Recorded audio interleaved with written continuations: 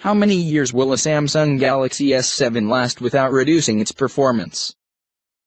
That's pretty common with Android phones, or one could say unique question for Galaxy S7 or its sibling S7 Edge. Well, as Darian Joyner said, surely performance does depends on the usage.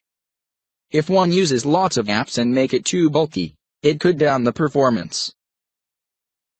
But it wouldn't be easy to tell to how much extent it could survive and when it will give up. But you could do many things to make it work as fast as possible, and it is worth trying easy ways to achieve that. You could try following.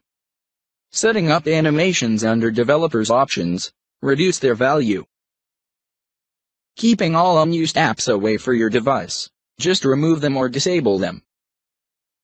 Keep cleaning cache memory, it helps to fix errors in many cases, like Google Play not working, app crashes, etc. You can use third-party launcher instead of Samsung UI, it will give you good boost up. Instead of seeking when it would die, make sure to keep looking ways to make it live as long as possible. I hope that you won't mind it. That's my way of looking gadgets.